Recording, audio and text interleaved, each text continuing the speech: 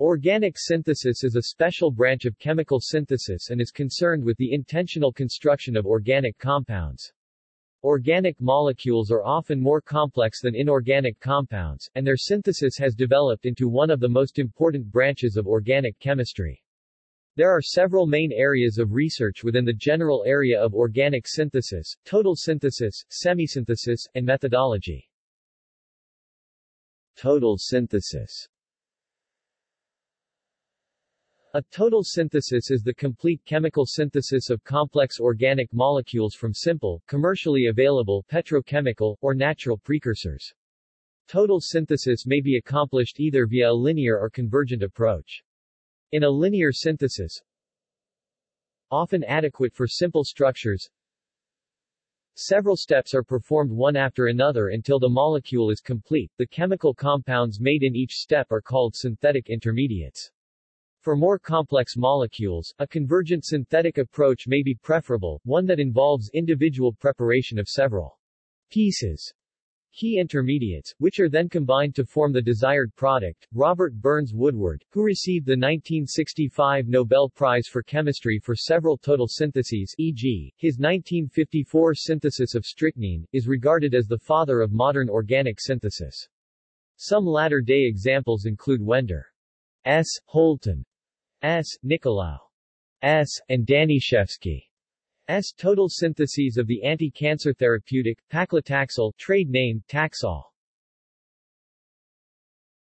Methodology and applications. Each step of a synthesis involves a chemical reaction, and reagents and conditions for each of these reactions must be designed to give an adequate yield of pure product, with as little work as possible. A method may already exist in the literature for making one of the early synthetic intermediates, and this method will usually be used rather than an effort to reinvent the wheel. However, most intermediates are compounds that have never been made before, and these will normally be made using general methods developed by methodology researchers. To be useful, these methods need to give high yields, and to be reliable for a broad range of substrates. For practical applications, additional hurdles include industrial standards of safety and purity. Methodology research usually involves three main stages: discovery, optimization, and studies of scope and limitations. The discovery requires extensive knowledge of and experience with chemical reactivities of appropriate reagents.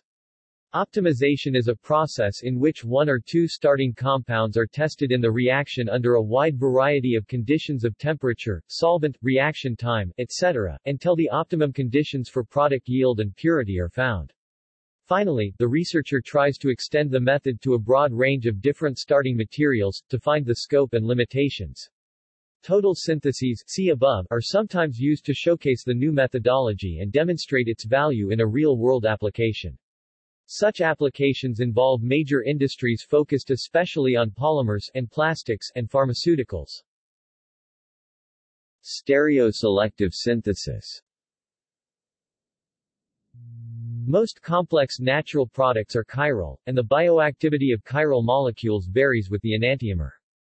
Historically, total syntheses targeted racemic mixtures of both possible enantiomers, after which the racemic mixture might then be separated via chiral resolution.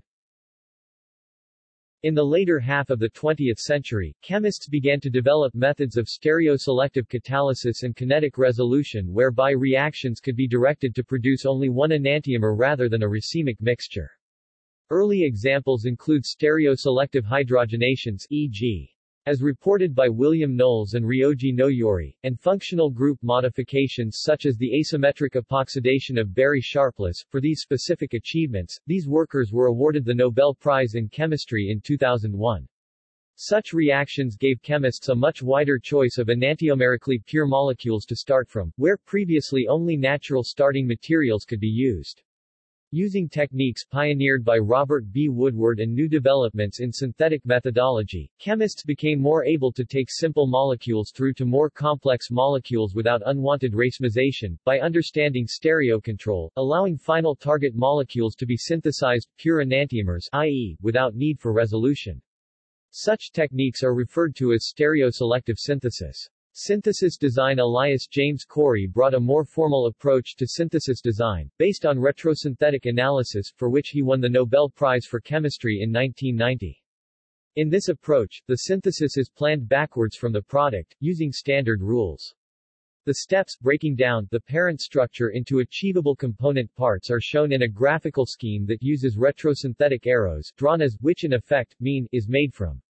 More recently, and less widely accepted, computer programs have been written for designing a synthesis based on sequences of generic half reactions.